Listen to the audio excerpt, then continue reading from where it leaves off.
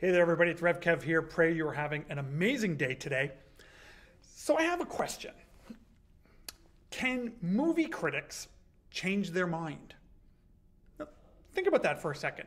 A movie critic goes to see a movie, sometimes the premiere, sometimes they see it days, if not even weeks before anybody else. They write their article, they publish their article, their opinion is now in print, it's now out there for the world to see. And most of those critiques are based on their initial reactions to what they saw. Are they stuck having to keep that same opinion for the rest of their career? Now, the reason I ask this question is because right now, since we're just days away from the release of The Rise of Skywalker, there seems to be this hankering down of people on Twitter and social media with little blue tick marks, people who are officially part of the media, are still defending The Last Jedi, are still defending The Last Jedi, are still defending The Last Jedi. Even after 2 years, they're not bowing down. They're not changing their opinion at all. And I asked the question, is it because they can't? Is it because once that official opinion piece is out there, you are forever bound to that position? And the reason I asked the question is because I went back through my own social media. I went back through my Facebook scroll, kind of scrolled back, it took a while to find it on my phone, but I found this statement. Give this a read. Yeah, it says on here that I loved it. I loved The Last Jedi. The problem is today, 2 years later, after multiple viewings, I don't love it anymore.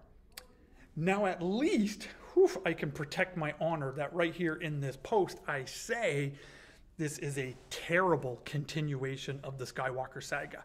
At least I've got that going for me. I protect my honor that way. But it was after the second viewing, and definitely by the third viewing, that something was just not right. This just wasn't sitting good. And so you kind of start piecing it together and exploring it a little bit more, going, sure, it's visually cool, and there was a lot of neat kind of stimulating stuff with the special effects, but ultimately the story was garbage. It didn't go anywhere. They didn't do anything. They didn't build the characters. And I found myself liking it less and less and less the more I think about it. But that initial post is out there. So am I forever bound to that initial post that I put on social media? And we all know the answer. Of course not. Of course I'm not bound to that. I'm allowed to change my mind. I'm allowed to change my opinion as I explore something more and learn a little bit more and dig deeper into something. But can these reporters do that? I'm not 100% convinced that they can. I kind of wonder if they are stuck having to defend that original thing that they wrote because it actually looks bad on their career to write something one day and then to sit there and say that you don't agree with it anymore in such a short period of time about something so controversial as The Last Jedi. I think they're stuck, but that's just my opinion. I'd love to know what you think about this in the comment section below. Do you think they're stuck? Can they change their mind? Do you have examples of reporters and reviewers changing their mind when it comes to movies like The Last Jedi or anything else in pop culture? If you've got an example, I'd love to see it. Put the link to that in the comment section.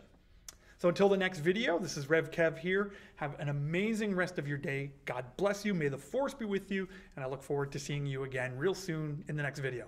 Take care.